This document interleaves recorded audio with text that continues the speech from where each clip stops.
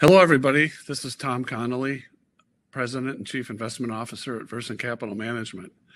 It is Friday, October 7th, 2022.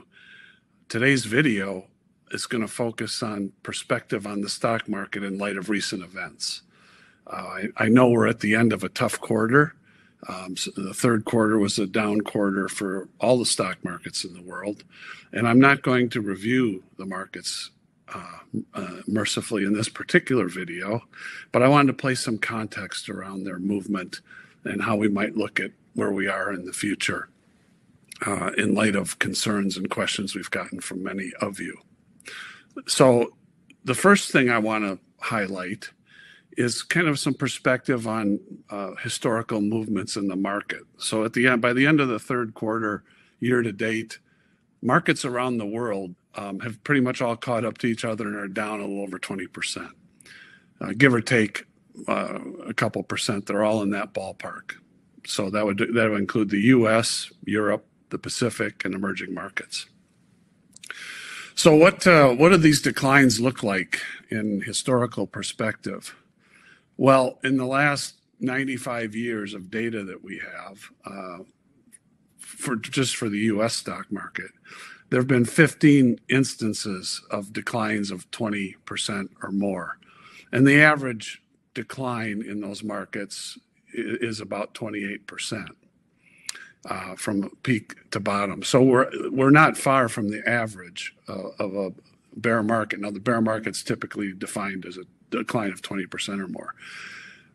Declines of 10% or more happen once every 3.5 years. And the average on those is once you hit a 10% decline, the average usually goes to about 20%. Not that far from a bear market. Declines of 5% or more happen in 90 out of about 95 years. So at some point in time during the year, almost every year, you can expect the market to decline 5%, and those average about a little over 8.5 when they occur.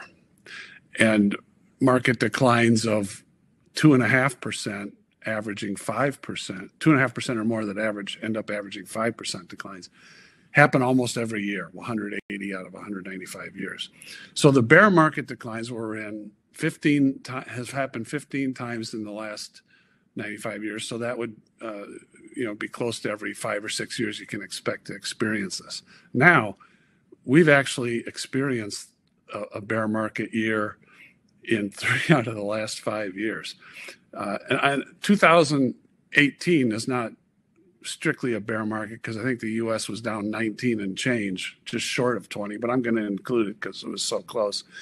And then in the COVID year, 2020, and then this year, 2022. So 3 of the last 5 years, we've had bear markets and things have been pretty volatile. So, how do we look at that?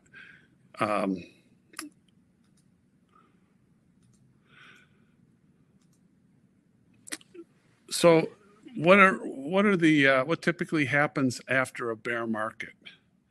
Now, following a return, a 20% bear market from 1926 to 2021, recoveries after 1 year are typically 22.2% on average. So if I go down 20% in a bear market and let's say I have $100, so I'm down to $80. I don't need 20% to get back to 100. I need 25%. So if I'm down to 80, I need a 25% return to get back to 100. So after 1 year, I'm not quite back to even on average, but I'm close. After 3 years, the return averages over 41%. And then after 5 years, almost 72. So most of the bear markets are recovered from pretty quickly.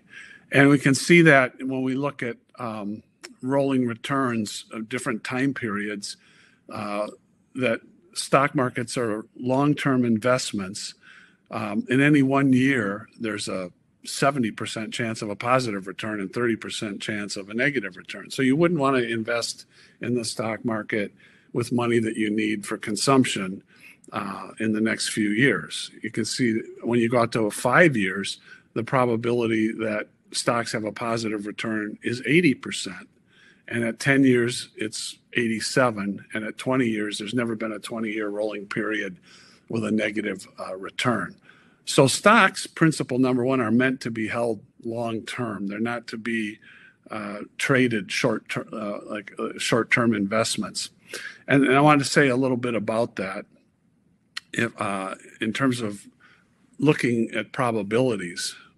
If I want to say I'm concerned about what's going on at some point in time and I want to sell stocks or lower my investment percentage in stocks, to make the transaction worthwhile, I have to get leaving the stock market correct. That's one decision. I have to get entering the stock market correct. That's two decisions.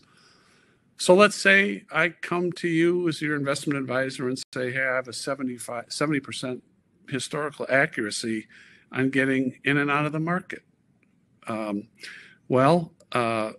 If I have a 70% accuracy rate of calling a stock market bottom and a 70% accuracy rate of getting in at the right time, the real correct probability is I have to multiply those two. 0.7 times 0.7 is 0.49, which is 49% of the time I get it right on both.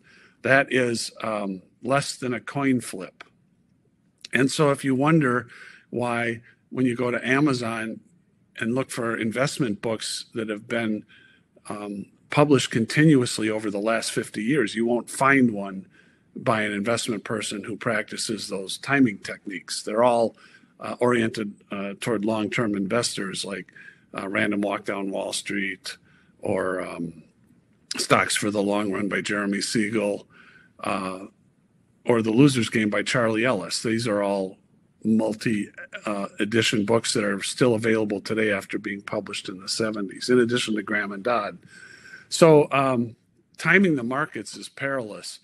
And there's another element to timing the markets that makes things difficult, is that markets turn long before the worst news is in, before the data turns, before the economy starts expanding. So generally, 3 to 6 months before the media stops streaming negative news about the economy or data and the GDP numbers turn positive, 3 to 6 months before that, markets typically start to turn.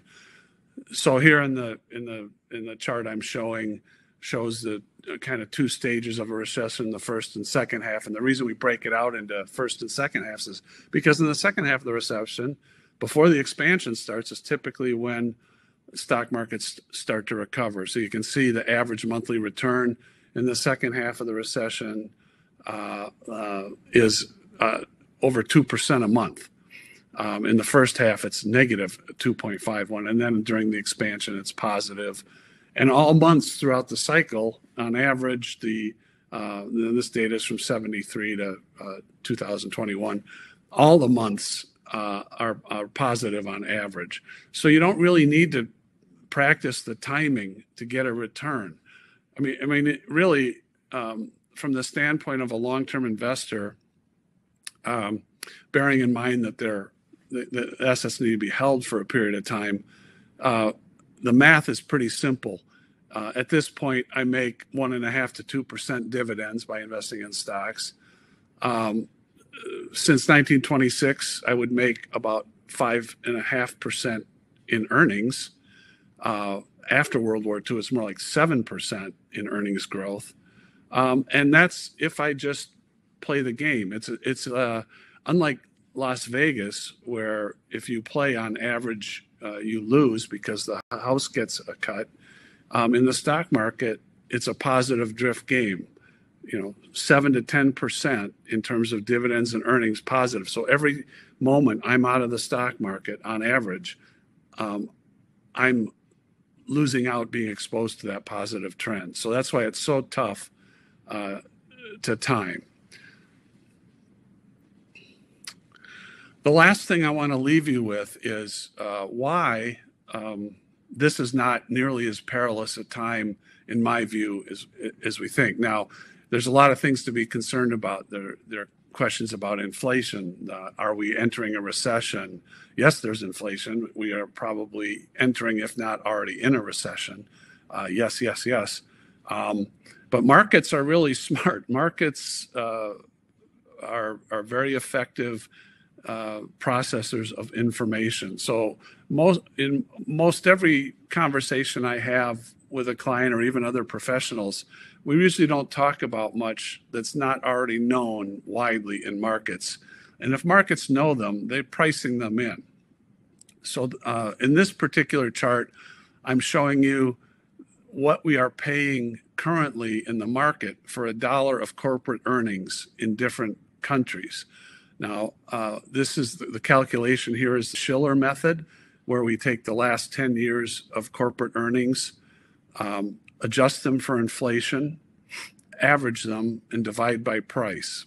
And the reason I like this one is because it takes a whole cycle. If we focus on the last 12 months earnings or the next forecasted 12 months earnings, two other common methods, it becomes a problem because different countries or regions are in different parts of the economic cycle. So they are not strictly comparable. This helps smooth things a little bit. So what we are seeing here is on the right in the orange is the U.S. We're paying $25 for a dollar of corporate earnings. So, what does that look like historically? Well, kind of in the post-war period, that's in the 80th percentile in terms of being expensive. It's pretty far above average. The U.S. is an expensive market right now because a lot of people are coming to it for safety. Now, if you look at other places, now in the dark blue, we break out Europe, the Pacific countries, and then emerging markets. Now, China is in the emerging markets, and you can see that the multiples there are much less than the U.S. In fact, a multiple of 10 here implies an earnings yield of 10%. So where do we stand historically there? Well, I can tell you that the current multiple in the emerging markets is as low as we've ever seen in the data we have. It's priced pretty much where we were in 2000, or in the lowest point, which for the EM markets was not 2008, but the EM markets are less expensive than in the great financial crisis right now in terms of what we're paying for a dollar corporate earnings. Europe is in the lower 30% of its historical valuation, and the Pacific is in its lowest 10%. So what does that mean? Well, markets are pretty smart. They see things coming, and there's a lot of bad news out there on Europe with the energy crunch they're experiencing due to the Ukrainian invasion, or the invasion of Ukraine. And emerging markets typically have a difficult time when U.S. interest rates go up. Well, you can see these things are priced in. These markets are priced for very adverse outcomes, especially relative to the U.S. So I would say that markets are anticipating a lot of negativity, and outside the U.S., they're very inexpensive. And I think, and a lot of other observers in the market think this too, a very good investment opportunity long run. It is difficult for me to see, for people that hold these long run, that they will not have a good investment outcome over time buying in at these levels. And that those low valuations, provide a margin of safety like Ben Graham talked about going forward. So just to break things out regionally, here are the multiples that we see in by region in the U.S. And I've also included the other methods of calculating a price-earnings ratio. Now, so price-earnings ratio is what we are paying for a dollar of corporate earnings. In real estate, you might talk about a price per square foot. How much am I paying for a square foot of residential, commercial, or real estate? Here is a metric of return, and then the gold bar looks at the trailing 12-month calculation where I'm just taking, instead of the last 10 years earnings and averaging them, the last 12 months. And then the green is the forward PE, which a lot of industry commentators use, where they take the analyst's estimated earnings for the next 12 months and divide by the current price.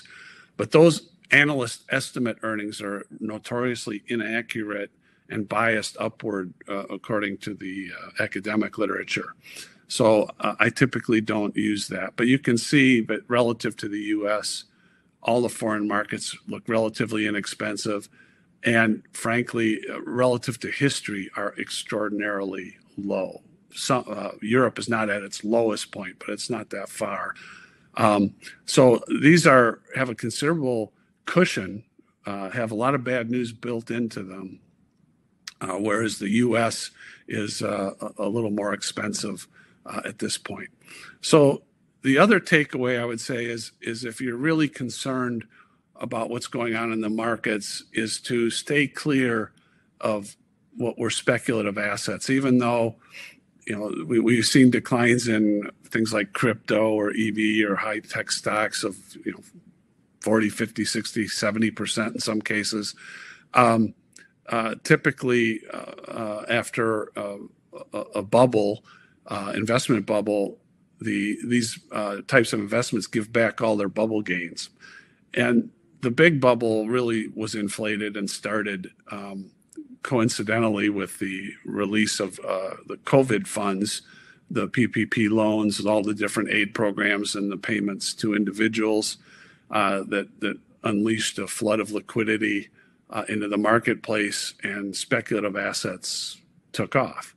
I'm not quite sure those declines are done yet, and we don't have exposures to them at this point. But I think the speculative assets are still somewhat at risk. So I just wanted to finish there for you. Markets are, especially outside the U.S., are frankly, I think, an opportunity in the long run.